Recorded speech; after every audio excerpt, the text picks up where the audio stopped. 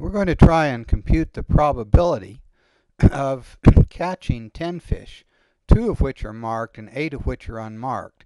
And the situation is this: you have a pond that has n fish, and you don't know what n is, and 100 of these fish are marked, and the remaining number of fish are not marked. So we want to figure out this probability. Well, there's this number of ways of getting 10 fish.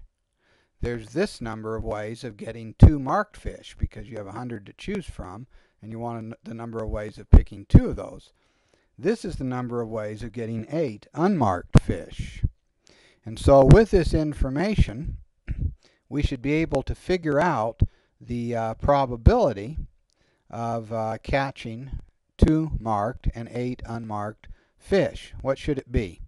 You have this number of ways of getting 2 marked fish. For each of those ways, there is this number of ways of getting 8 unmarked fish.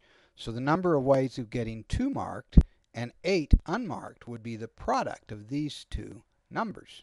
You see, and then we would have to divide by the total number of ways of getting 10 fish. So you see, this would be the probability of this particular catch occurring.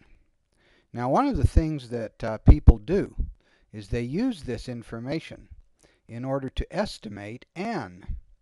What you do is you try and choose n in such a way as to maximize the likelihood or probability that this particular outcome occurs.